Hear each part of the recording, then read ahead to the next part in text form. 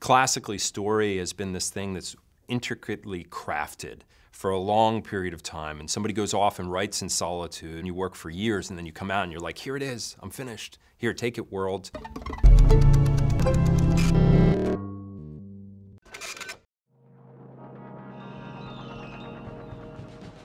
So as my creative collaborators expand and I start to work with social scientists or data scientists or researchers, then I start to look at within the stories, especially in the purposeful storytelling side, because we're using story as a vehicle for social good, we're looking at ways that we can measure certain things within the actual telling of that story. Can we measure the social impact of a story? Can we see where learning happens? Can we understand where somebody retains something, where vocabulary changed? What I became fascinated with is this idea of failing quickly and learning from that failure and rapidly prototyping things and mixing storytelling into that. I became really interested in this idea, well, how can stories be part of a research and development process? Can stories help to inform the design that I'm doing, and can I get a better understanding of what storytelling is in the 21st century by rapidly prototyping and experimenting with what storytelling is and the way that people interact with it.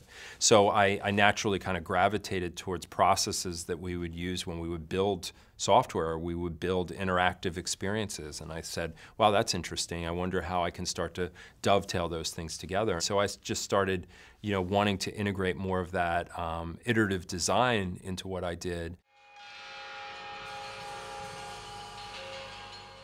Right now we're doing a story where I found out about this really cool bracelet that's at MIT. It's called a Q sensor.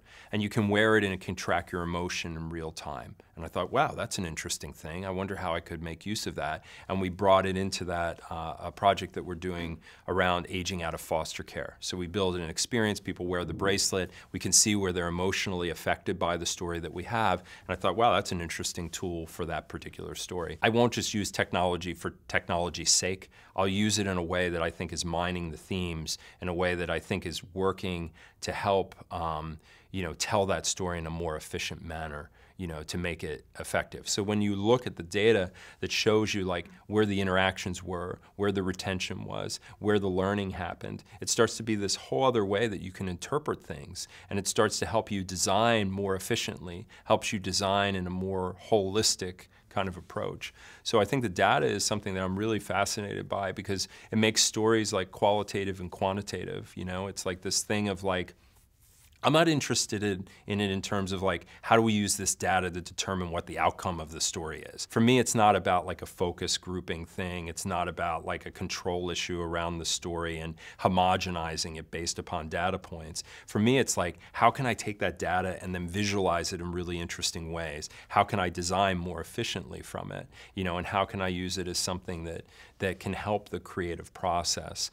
I think that my fear with it is that as we move closer into this realm of where you can drill down and you can find very specific things. And so my fear is that it becomes a tool for homogenizing stories based upon risk aversion, based upon like, oh my God, we're spending so much money to produce this stuff. We have to make sure it's going to be a hit. And in doing that, it kind of sucks all the amazing things out of it. So I'm interested in experimenting on the other side of that and saying, okay, how can you use it as an intuitive tool to help you better tell your stories or more efficiently deliver those stories or creatively push the envelope of what those stories can become.